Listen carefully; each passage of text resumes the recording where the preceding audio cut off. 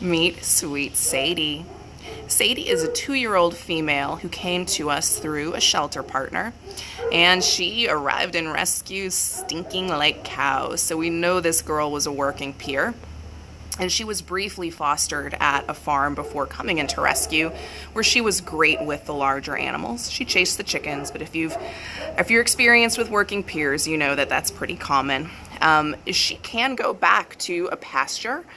We think she'd be a great fit for perhaps a hobby farm, or she can be adopted as a couch guardian. She is very sweet, very social, and bonded with humans, as you can tell.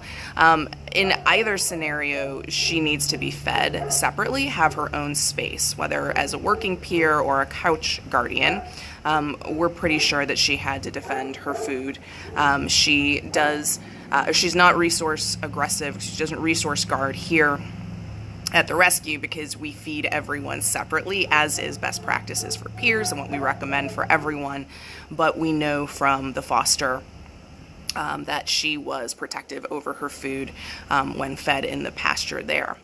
So she has not been spayed yet, but she is going to be late July or early August here. She is heartworm negative. She's fully vaccinated, and again is looking for a home either in a hobby farm or as a couch guardian. Again, quiet family.